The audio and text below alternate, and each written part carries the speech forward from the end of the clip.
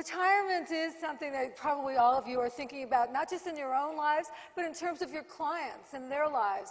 And the future of retirement is something that I think is going to really go through some shifts. In fact, I think of retirement as kind of an experiment because we're not exactly sure what it's going to look like.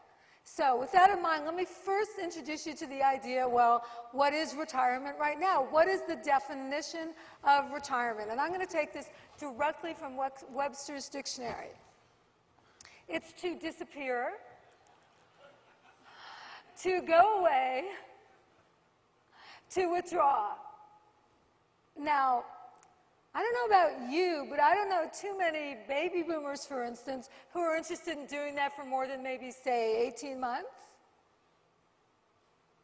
The point is that retirement itself is going to go through incredible changes, and we're going to be the ones who help make those changes.